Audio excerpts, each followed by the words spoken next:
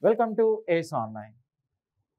A convex lens is also known as diverging lens, converging lens, cylindrical lens, planar lens. Actually guys, if you consider convex lens, it's looking like this. Here the name of the phenomena is mostly refraction.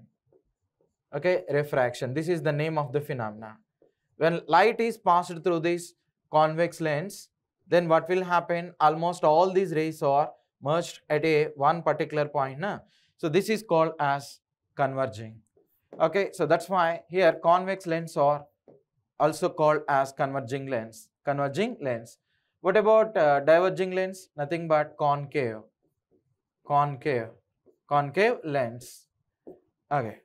Here I have a question for you. What is the optical power of convex lens? Is it positive or negative?